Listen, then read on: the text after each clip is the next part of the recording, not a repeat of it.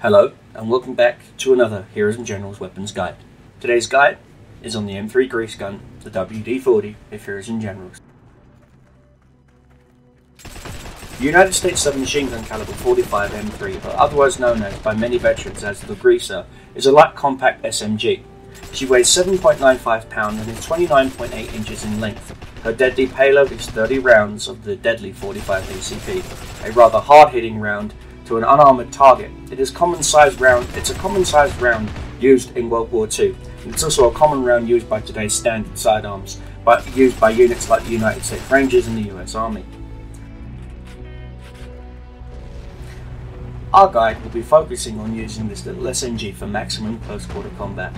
Now remember, you will be fighting other SMGs and even some pistols at these ranges. We'll also be setting her up. As you can see, my gun's name is Golly, Miss Molly.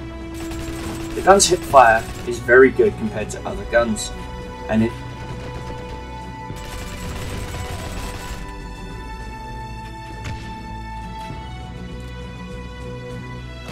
in this range and class weather, some things are wrong with this gun, as in Heroes and Generals would notice that you do get the grease gun before the Thompson. However, the grease gun was issued after the Thompson was in World War II.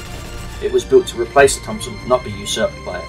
As such, the M3 outclasses its predecessor so much that many would not believe that such a simple built weapon could work until the late 50s, where the weapon even saw combat in the Korean and even the Vietnam War.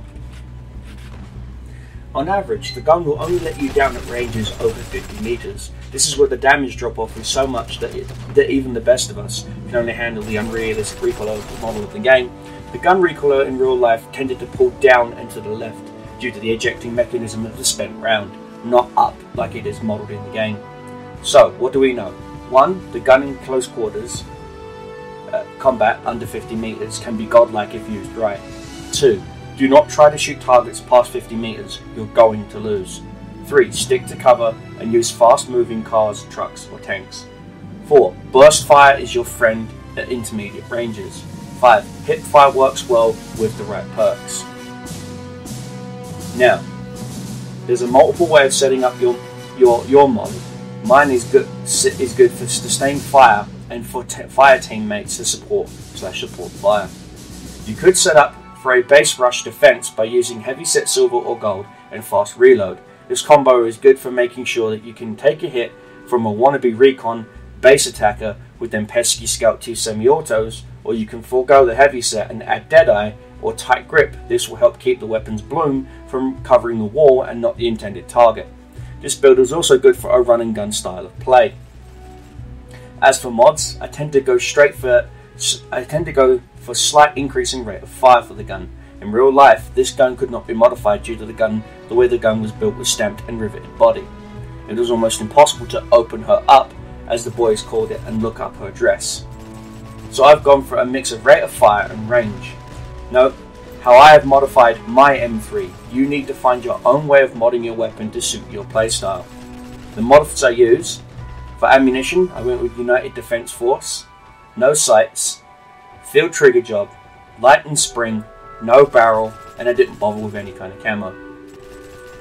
Now I know what you're thinking. You're thinking, Cobra, will this build make millions of silvers? No, it won't. On a good game, with more than 7 to 10 kills in encounter or skirmish games, you'll make about 1,000 to 1,500 after repairs and refit.